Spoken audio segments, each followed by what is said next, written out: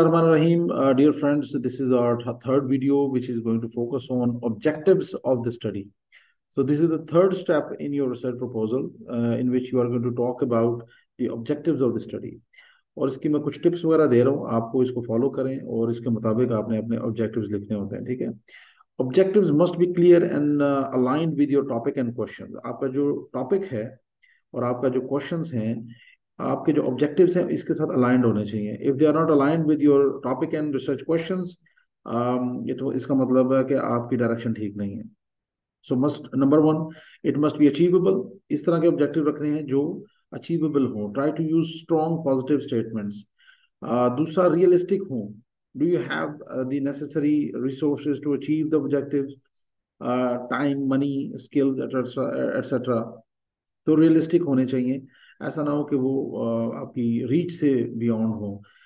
The purpose of the research objective is to find answers to the research problem. तो इस तरह से आपने अपने ऑब्जेक्टिव्स को डिफाइन करना है ताकि आपको अपनी रिसर्च में से आंसर्स मिल सकें आपके रिसर्च प्रॉब्लम में। फॉर एग्जांपल, हमने डिस्कस किया था कि हम एग्जांपल के तौर पे ले रहे थे post 2021 security situation in Afghanistan. तो इसके ऊपर अगर हम क्वेश्चन करें, ऑब्जेक्टिव्स बनाएं, तो हम बनाएंगे कि जी, टू एक्सप्लोर और to examine the post 2021 security situation in Afghanistan, in which you are going to examine the security situation in Afghanistan. Okay, to emphasize on the transnational terrorist groups in Afghanistan after 2021. So this could be your another objective.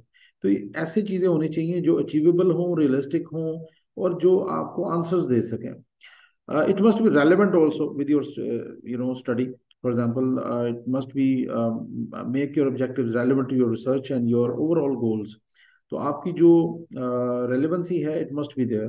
अगर वो relevancy नहीं है तो objectives आपके ठीक नहीं होंगे, ठीक है। तो इनको आपने इस तरीके से, ये तो होगी गाइडलाइन। अच्छा, लिखना किस तरह से होता है? तो ऑब्जेक्टिव्स आपने जितने कम से कम रख सकें उतना ज्यादा अच्छा होता है। It must be aligned with your research questions. अगर दो क्वेश्चंस हैं तो दो ऑब्जेक्टिव रखें, तीन क्वेश्चंस हैं तो तीन ऑब्जेक्टिव। दो से तीन से ज्यादा ना जाएं, क्योंकि फिर उनको कन्फाइन करना जरा मुश्किल हो जाता है।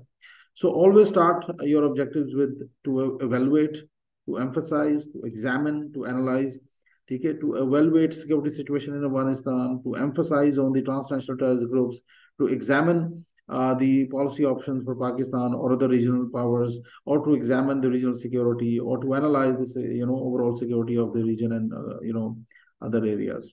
So इस तरीके से आपने अपने ऑब्जेक्टिव्स को लिखना होता है अपने रिसर्च के अंदर, ठीक है। So this was very simple.